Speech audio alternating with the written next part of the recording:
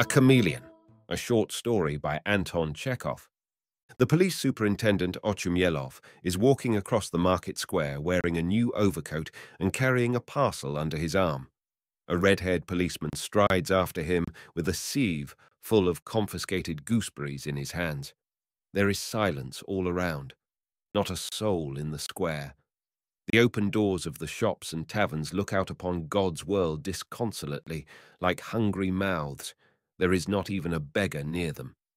"So you bite, you damned brute?" Ochumyelov hears suddenly. "Lads, don't let him go. Biting is prohibited nowadays. Hold him. Ah, ah."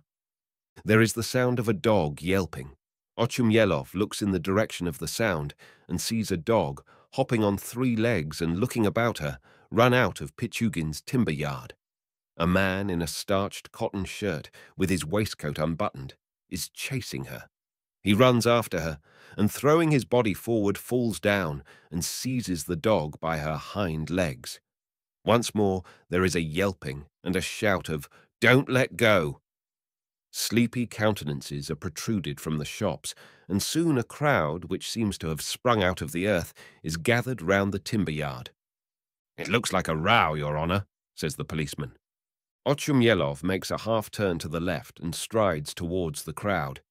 He sees the aforementioned man in the unbuttoned waistcoat standing close by the gate of the timber yard, holding his right hand in the air and displaying a bleeding finger to the crowd.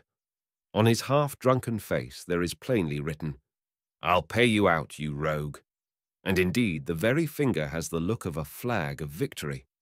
In this man, Ochumyelov recognizes Ryukin, the goldsmith. The culprit who has caused the sensation, a white borzoi puppy with a sharp muzzle and a yellow patch on her back, is sitting on the ground with her forepaws outstretched in the middle of the crowd, trembling all over. There is an expression of misery and terror in her tearful eyes. "What's it all about?" Ochumyelov inquires, pushing his way through the crowd. "What are you here for? Why are you waving your finger? Who was it shouted?" "I was walking along here, not interfering with anyone, Your Honor," Ryukin begins, coughing into his fist. "I was talking about firewood to Mitri Mitrich when this low brute for no rhyme or reason bit my finger. You must excuse me, I am a working man. Mine is fine work. I must have damages, for I shan't be able to use this finger for a week, maybe. It's not even the law, Your Honor, that one should put up with it from a beast. If everyone is going to be bitten, life won't be worth living." "Very good," says Ochumyelov sternly, coughing and raising his eyebrows. "Very good. Whose dog is it? I won't let this pass. I'll teach them to let their dogs run all over the place. It's time these gentry were looked after if they won't obey the regulations. When he's fined, the blackguard, I'll teach him what it means to keep dogs and such stray cattle. I'll give him a lesson." "Yeldirin," cries the superintendent, addressing the policeman.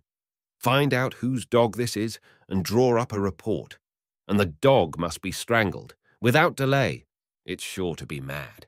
Whose dog is it, I ask?" "I fancy it's General Zhigalov's," says someone in the crowd. "General Zhigalov's? Help me off with my coat, Yeldirin. It's frightfully hot. It must be a sign of rain. There's one thing I can't make out, how it came to bite you."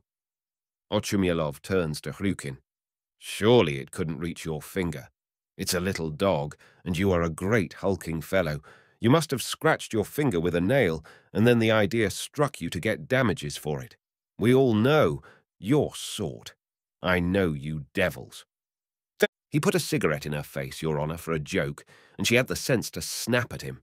"He is a nonsensical fellow, Your Honor." "That's a lie, Squint Eye. You didn't see, so why tell lies about it? His Honor is a wise gentleman, and will see who is telling lies and who is telling the truth, as in God's sight. And if I am lying, let the court decide. It's written in the law. We are all equal nowadays. My own brother is in the gendarme. Let me tell you." "Don't argue." "No, that's not the general's dog," says the policeman, with profound conviction. "The general hasn't got one like that. His are mostly setters." "Do you know that for a fact?" "Yes, Your Honor." I know it too. The general has valuable dogs, thoroughbred, and this is goodness knows what. No coat, no shape. A low creature. And to keep a dog like that, where's the sense of it? If a dog like that were to turn up in Petersburg or Moscow, do you know what would happen? They would not worry about the law. They would strangle it in a twinkling. You've been injured, Ryukin, and we can't let the matter drop. We must give them a lesson. It is high time. Yet maybe it is the general's, says the policeman, thinking aloud. It's not written on its face. I saw one like it the other day in his yard. It is the general's, that's certain, says a voice in the crowd. Help me on with my overcoat, Yeldarin, my lad. The wind's getting up. I am cold. You take it to the general's and inquire there. Say I found it and sent it, and tell them not to let it out into the street. It may be a valuable dog, and if every swine goes sticking a cigar in its mouth, it will soon be ruined. A dog is a delicate animal, and you put your hand down, you blockhead. It's no use your displaying your fool of a finger. It's your own fault. Here comes the general's cook. Ask him. Hi, Prohor. Come here, my dear man. Look at this dog. Is it one of yours? What an idea. We have never had one like that.